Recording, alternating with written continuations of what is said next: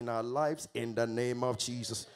Lord, we pray every work of the ungodly in any areas of our life as we gather here before you as your children, that they will stand in one accord. Let this work of the ungodly be aborted in the name of Jesus.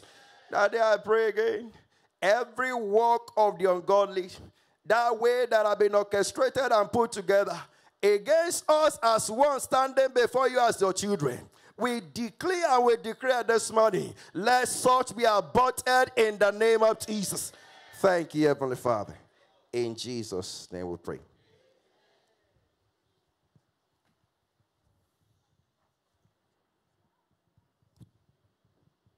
Praise God. Praise the Lord. Good morning once again, church.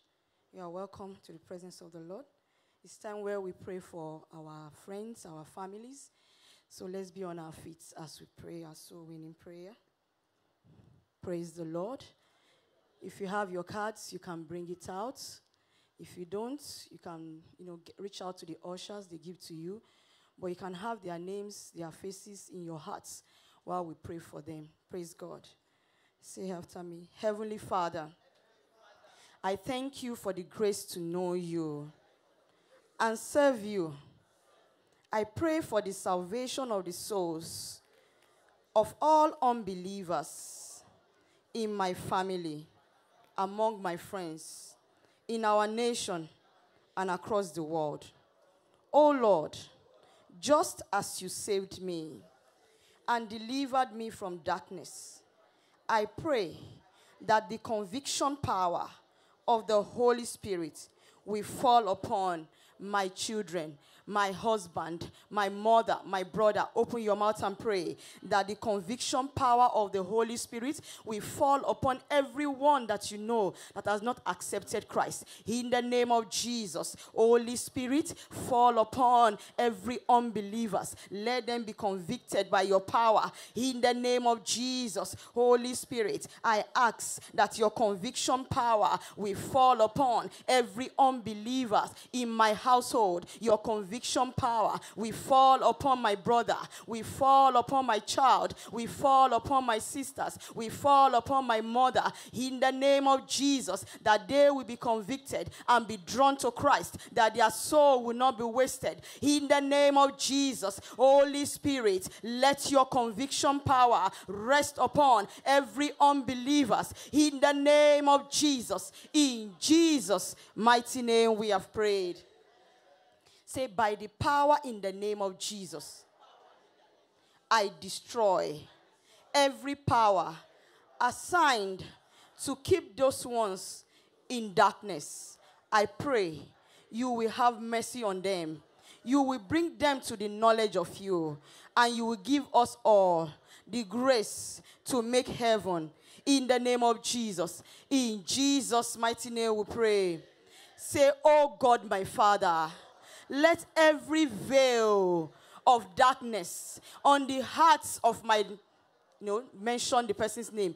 Every veil of darkness on the hearts of my brother, let it be torn apart in the name of Jesus. Every veil of darkness in the hearts of unbelievers that is stopping them from receiving your word, let it be torn apart. Let it be torn to pieces in the name of Jesus. Every veil of darkness, we tear you to pieces this morning. We tear you to pieces by the power of the Holy Ghost. Be torn to pieces. Be torn to pieces in the name of Jesus. In Jesus' mighty name we pray. Say, every gate of hell resisting the gospel of Christ in the heart of my loved ones, we destroy you by fire. In the name of Jesus, be destroyed, be destroyed, be destroyed. In the name of Jesus, every gates of hell that is resisting the gospel of Christ Jesus in the hearts of my household, in the hearts of any member of my loved ones, we destroy you now. You are destroyed. Be destroyed, be destroyed, be destroyed in the name of Jesus. Gates of hell resisting the salvation of my loved ones, I destroy you now. I destroy you. Be destroyed. Be destroyed. Be destroyed in the name of Jesus. In Jesus' name we pray. Right now, you will pray this one for yourself. Because even the Bible said that at the end time that even the very elect might be deceived. So you will pray. You say, oh God, my Father, even in these last days, help me not to be deceived. In the name of Jesus. Oh God, my Father, even in these last days, no matter what is going on, help me not to be deceived. Help my feet to be firm in you. Let my faith be firm in you. In the name of Jesus. Even in these last days, Abba, Father, help me not to be deceived. Help me not to be deceived. In Jesus' mighty name we are prayed. Right now we'll pray this for this nation. We say, oh God, my Father, every influence of darkness in the place of authority in this nation, we unseat you. In the name of Jesus, we unseat you, we unseat you. In the mighty name of Jesus, be unseated. Every influence of darkness, be unseated in the name of Jesus.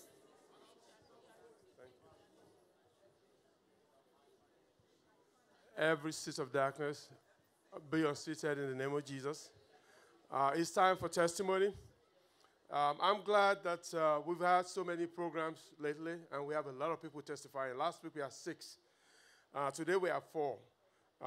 Before I do the 4, I have one that's really big in my heart. I want to testify about our choir. You know, there is something that is brewing and is amazing about you guys. You guys are brilliant, committed, and I thank God for you. I'm not sure who to give all the credit to. Maybe to give most of it to Pastor David, because I see him struggle and try to drag you guys to excellence. And may the Lord God that you're working with and with him together, you guys will go to places. You guys will sing to kings. You will be demanded for in the name of Jesus. I love your attitudes. Keep it up. Yes. All right, we got 4 testifiers today. 2 of them are written in, and then 2 will come. Sister Charity, please move forward. And Brother Chris, just you can stand there. I'll read the ones that are written in first, and then we'll go from there. And then I'll call the people. Sister, right, for 4 months and I've been experiencing 10 to 15 days of cycle. I thought it was a sign of menopause. I was really tired experience, but I didn't think it was a spiritual battle. 3 months ago, the pastor mentioned irregular cycle is being removed. I said amen, but was not even thinking it was me. However, since the past 3 months, my cycle has been 5 days and more. I want to glorify God for this healing. Sister Esther from UK. Wow. Okay.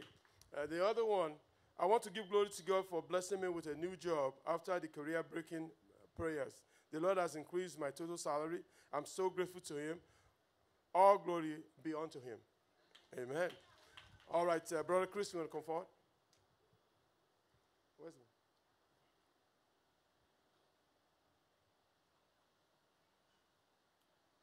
Praise the Lord. May the name of the Lord be praised.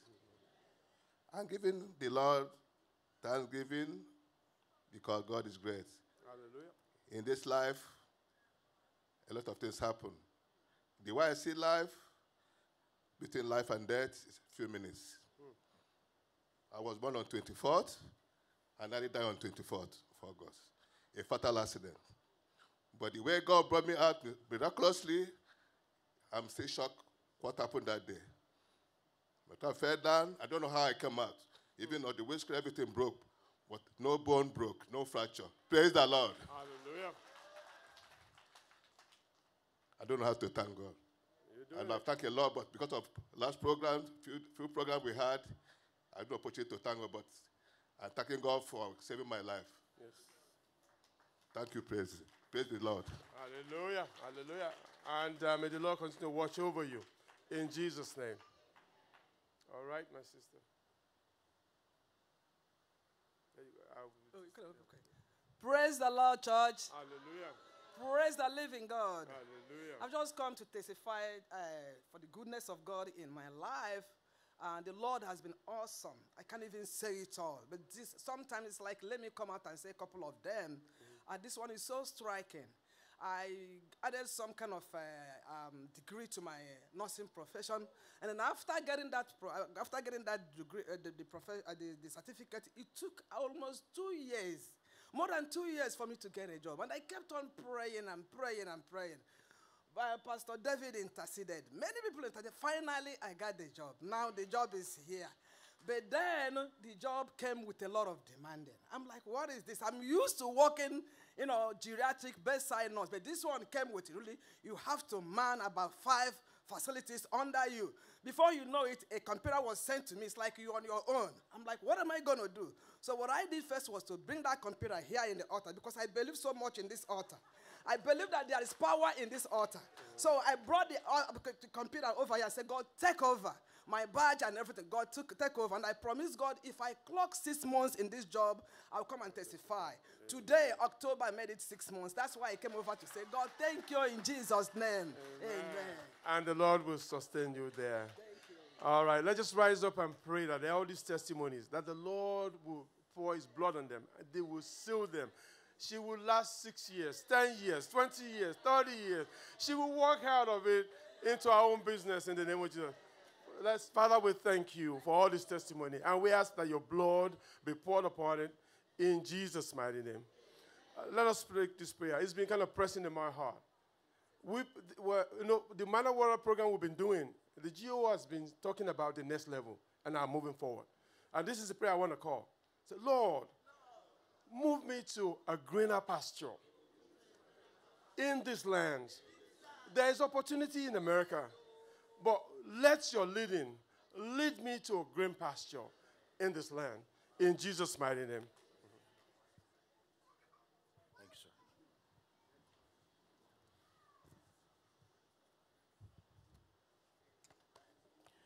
In Jesus' mighty name we have prayed. Shall we be seated, please? Blessed Sunday to everyone. I'm going to start today's announcement with a powerful blessing from God that He has just added to us, a bouncing baby boy. From the family of Sister Ada. Yeah, we thank God for that. And those that are looking up to the fruit of the womb, I connect myself to this testimony. You shall give testimony in the name of Jesus. Yeah, our Sunday services start by 10 a.m. and our Monday services start by 7 p.m. That's the Bible study. We encourage every one of us to try and always come. It's always a very pleasant time before the Lord when we try to learn about the Bible. Then on Wednesday, our Wednesday service revival starts by 7 p.m. as well. And our online donation, tithes and offering, you can do that from the church website or use Zelle. And the Zelle is MFM, Dallas, Texas, @gmail.com. Then for our Project Tabernacle, you can also do that through our website and Zelle as well. There's going to be a program next week, Friday, 21st, and Saturday, 22nd October. The Friday is going to be a vigil, and it's actually themed, I Shall Get to My Promised Land. I know we all have been, trying and praying. I believe that day is a big theme. So come and pray your way to your promised land. Then on Saturday, it's going to start by 4 p.m. Then again, Daddy Gio is going to be around next month, the Prayer City in Houston. Some people say Austin, Houston, I don't know. But you know what I mean. So he's going to be around November 19th and 20th, 2022. So we encourage people who want to be there. Right now, you can start doing your hotel booking because it's all usually very, filled to the brim. So you can always have the hotel close to the Prayer City. That's why we are announcing now if you want to be there. Then the Singles Deliverance Program is going to come up on Saturday, November 19th, 2022 by 5 p.m. So you will need to come fasting. Like some singles, like I used to say sometimes, many people love to go to the club. That's not where you find a good husband or a good wife. Then you can always come here and pray your way. Because many people have done so many face changes and everything. That's not going to help you. But you can always come here, pray your way, and I'm sure you will actually find your missing rib in Jesus' name. So,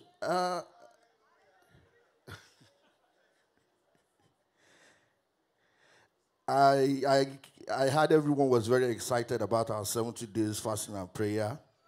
So again, I'm announcing it comes to an end today. That clap was very heavy. I think it's like we have all missed our morning food, I think. So it's going to come to an end today. Then please don't forget to join our online by 9 p.m. And next week, Sunday, is going to be a powerful one because we're going to be having our Thanksgiving, 70 days Thanksgiving. And that day, we are going to listen to so many kinds of languages. Isoko and some other, to praise the Lord. So all the Yoruba people too and the Igbo Kwenu, start preparing the songs for next week Sunday. So everybody's going to come to the altar, give us the song from your dialect tone, and I think it's going to be very wonderful. Pregnant women, please don't forget to see Pastor Mrs. Nika immediately after the service. Then there's going to be a powerful night on October 29th, Saturday. It's going to be our award and drama night. I think they say all work and no play makes Jack a dog, but we have been working, so we can always come around, sit down and enjoy our drama night and award night. It's going to come up Saturday, October 29th by 4 p.m. Drama group, please wait behind immediately after the service to have a meeting at the children's church over there. Evangelism, you're going to be having a meeting immediately after the service as well. The Business Expo is coming up soon as well. Forms are available for $25. See Sister Glory and Pastor Edward for that. Then we have always been announcing every Sunday, please remember not to park at the disabled spot, please. So you don't go out and, like I say now, you don't see a different miracle. And your car is being towed. Then our counseling days. Sometimes you come after the service and people are actually filled up right there. So you can always see Brad Benga to book a time with counseling days with the pastor. For Tuesdays, it's going to be from 10 a.m. to 1 p.m. Then on Thursdays, it's 10 a.m. to 1 p.m. as well. Then on Saturdays, it's from 4 p.m. Then pastor is always also available after the service on Wednesdays and Sundays. Then we noticed that our church members have not been following our social media platforms. So it's an opportunity to announce to us that we are on Facebook and it's Citadel. If you want to write it down, you can always write it down. It's Citadel of Testimony. That's what you're going to browse and you can add that to your friends list. Then on our YouTube channels is MFM Dallas, Texas. Then our Instagram is MFM Dallas, Texas.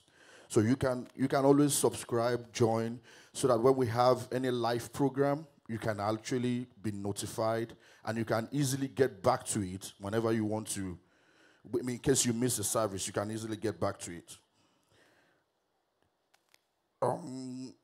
For those online, if you would like to get text notifications, please send your name and number to info@mfmdallastexas.com.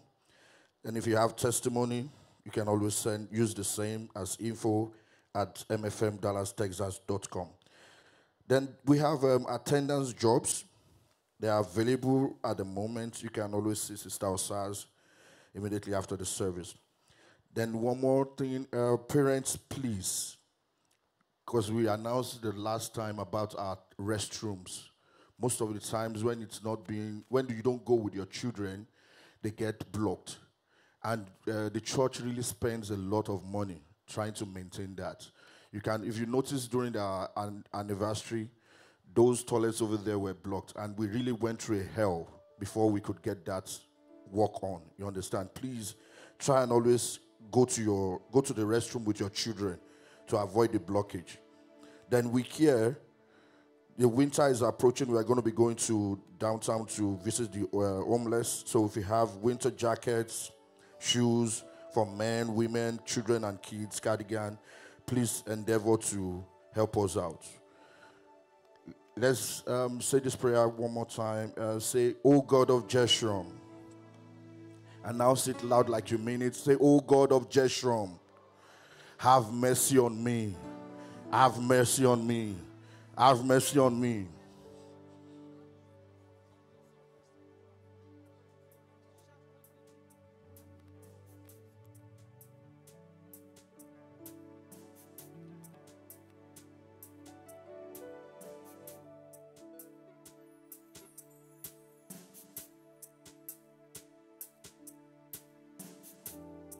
Praise the Lord. Praise the Lord. This morning, the choir is going to be presenting a song to you. It's titled, "I Will Trust in You." It is not a new song, so if you know the words, please sing along with us. May you be blessed in Jesus' name. You did not create me to worry. You did not create me to fear. But you created me to worship daily. So I'ma leave it all right here. Help me say yeah.